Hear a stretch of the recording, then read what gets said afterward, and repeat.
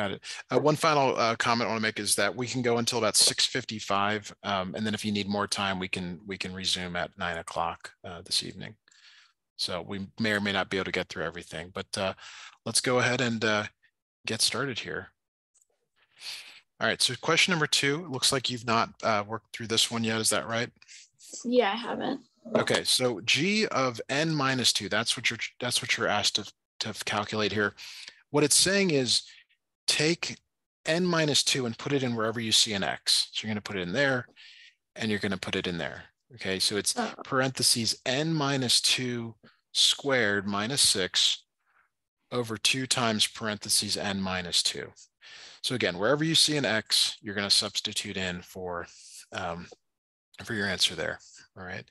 Yeah. Now you'll notice that none of the answers match this, so you do have to simplify. Let's just do the top real quick, or I'm sorry, the bottom, because it's much faster. Do you see how you get 2n minus 4 when you distribute the 2 into both? Yeah. So that gets you down to 2 answers. It actually gets you down to A and C. You don't want to guess, but that is something to consider here. In the numerator, though, you're going to want to FOIL. You're going to want to write n minus 2 times n minus 2 minus 6, and you're going to want to FOIL this. Do you remember that from class? Yeah. Okay, so it's n times n, that's n squared, n times minus 2, minus 2n, minus 2 times n, minus 2n again, minus 2 times minus 2 is positive 4, and then don't forget to bring down that minus 6. Okay, so you combine like terms, minus 2n is minus 4n, positive 4 minus 6 is minus 2. That's your numerator. And that's probably enough now to determine that it is letter C. Okay. Okay, so it looks like you've done 3 and 4 already. And like you said, we can go back and look at those if there are questions. So I'm looking at page with 9 as being the next one. Is that what you're seeing? I think it was 5. Let me double check. I may not have gotten that page. Let me just double check here. Let me just see here if I grabbed them all or not. Yeah, I do not have 5. You have to have mom send the picture of that. So let's go to, she can send that over and get that in later. 9, is that okay? Yeah. For us to start there? Yeah. All right. All right, so number 9 here. Okay. Find the slope-intercept form of the equation of the line that passes through 2, 2 and is perpendicular, that's very important, to the line f of x equals minus 1/4 x plus 6. So with this equation here, what is the slope of this equation? Negative 1/4. Negative 1/4, good. Now the perpendicular slope, there's a couple of ways to do it. Some students like the words opposite reciprocal, flip and then negate. Do you remember either of those from class? Do either of those? Yeah. Which do you prefer, opposite reciprocal or flip negate? I think we do opposite reciprocal. So opposite means to change its sign, right? So if it's negative, it's now going to be positive. And then the reciprocal is you put the bottom number in the top number in the bottom. So the perpendicular slope is 4. You're totally done with this equation. You don't need it anymore. You can actually throw it away. All right. Now, out of your answers, notice that B has a slope of 4 and C has a slope of 4. Okay, so we know we can get rid of a couple of those already. So if we write the equation in slope-intercept form, y equals mx plus b. Okay, we put the value of 4 in for m, and we need an x and a y. And that's why it said the point 2, 2. Okay. So you're going to put 2 in for x and 2 in for y. 2 equals 4 times 2 plus b. 2 equals 8 plus b. Subtract 8 from both sides. B equals negative 6. So that would go back into this line here. Y equals 4x minus 6. Okay, I think we usually do point slope form. This one is in slope. All the answers are in slope intercept form. So I'm going off of what's here. But you're right. You could do it in any form that you want. But because it's multiple choice, this is kind of standardized test stuff. You have to do it in the format that's given. Okay.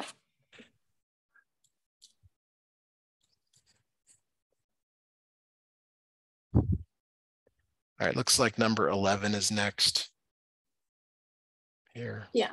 Right. Okay.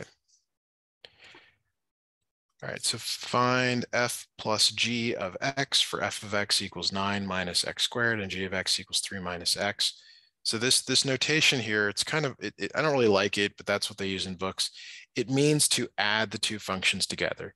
You take function 1, 9 minus x squared, and add it to function 2, 3 minus x, okay? You just literally add them together, and then you combine like terms. Do you, is it clear what I mean by that, or would you like some explanation? Yeah. Okay, No, so the I only get like terms are the 9 and the 3. that. So everything else stays the same. Now they generally write it in descending order, meaning like they want the x squareds first. So Yeah. that operator always goes with the number. So it's minus x squared minus x plus 12. And then you just match it up to the one that is given there. Looks like it's letter B. Okay. That makes sense. Great. Number 12.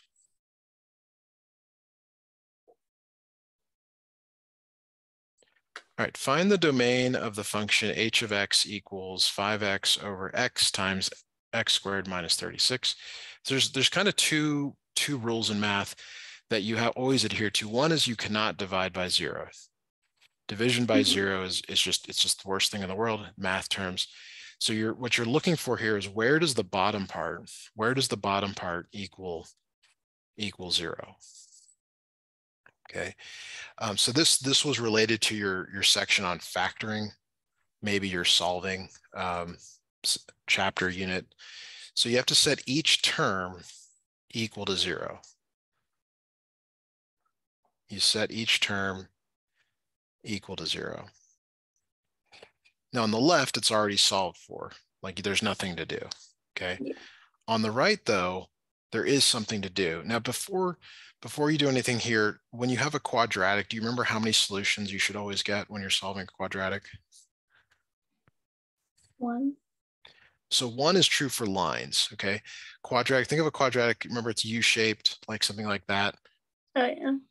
It's going to hit in 2 spots here. So you're going to get 2 solutions. There's 2 ways to do this. One is to factor this on the left. Have you seen difference of squares before? Yeah.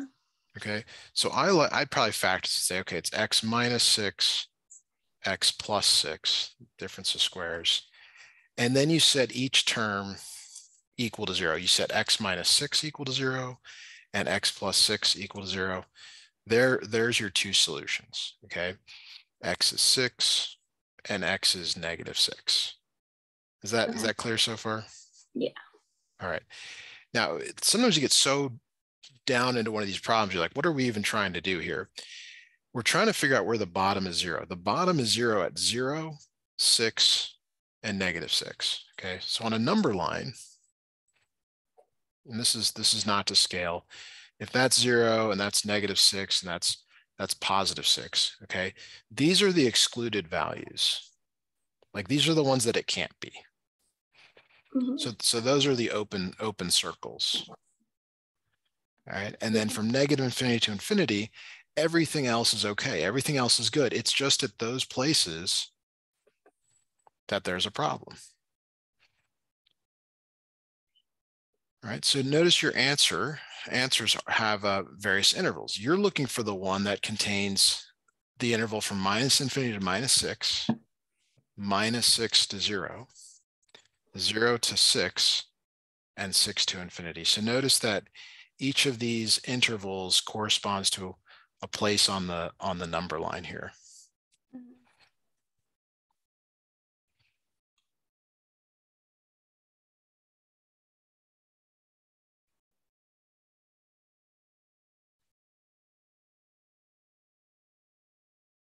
Hello? Yes. Okay.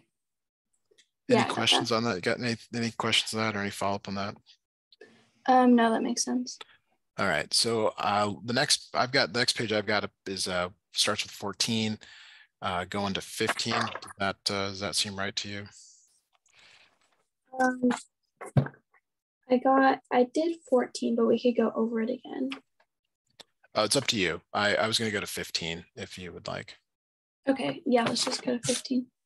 Okay.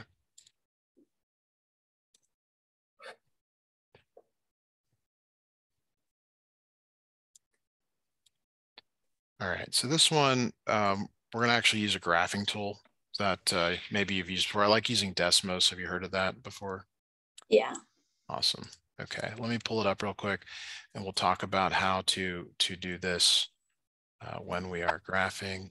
All right, so let me new share this screen right here. All right, so I'm going to graph the first one, x equals absolute value, y plus 3. All right, and then close the absolute value. So the symmetry that we're looking for here, it has to look the same, sort of top right and bottom left, or top left and bottom right. And do you kind of see this one does not look like that at all? Yeah. All right, so I'm going to get rid of that one here. Next one is y equals x cubed plus 3. Now, actually, this is a better one. If it was just x cubed, do you agree that kind of the top right looks the same as the bottom left? It's sort of rotated. Yeah. So that's what it means with respect to the origin. The problem is, as soon as you add this 3 in here, it's no longer symmetric with respect to the origin. Yeah. All right, so that one's out as well. Process elimination here. 25x squared plus 4y squared equals 100.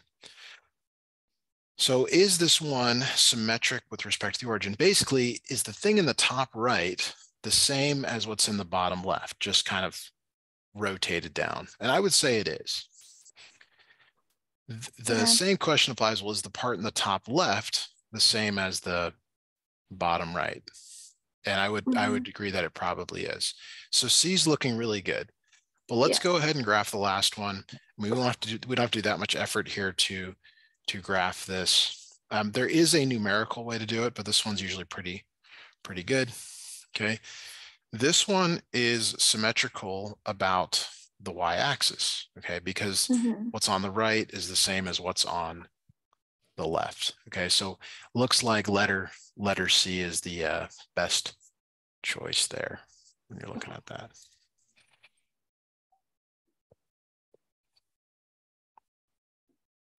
All right, let's see if we can find another problem to do here real quick. Looks like 17 is it. Yeah. All right.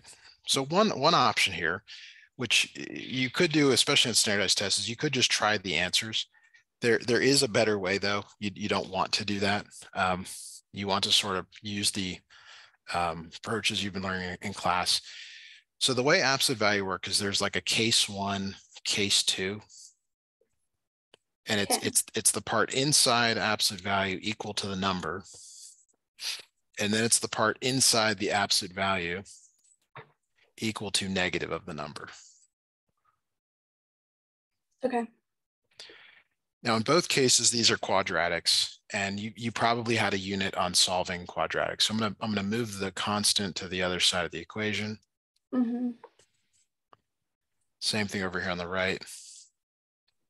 Okay, and the factoring here, which we really don't have enough time to get into, but the factoring in both of these, you do like the X thingy? You want to find two numbers that multiply to 6 but add up to like -5 in the case of the run on the right. Yeah. And that can be a little bit awkward because you're like, wait, it's 1 and 6, 2 and 3. No, they're both negative. Okay. So it ends up being x minus 2, x minus 3. On the right here, when you're trying to find two numbers that multiply to -6 but add to -5, it ends up being 1 and -6. So x plus 1, x minus 6, like that. We're still not done though. You have to set each of them equal to 0, x plus 1 equal to 0, x minus 6 equal to 0, x minus 2 equal to 0, x minus 3 equal to 0. So that's x equals -1, x equals 6, x equals 2, and x equals 3. Okay. All right. Mhm. Okay, so unfortunately we do have to stop right here just because I've got another lesson coming up, but I do want to, if mom's available, just quickly talk to her. If she's not, I can just get her through text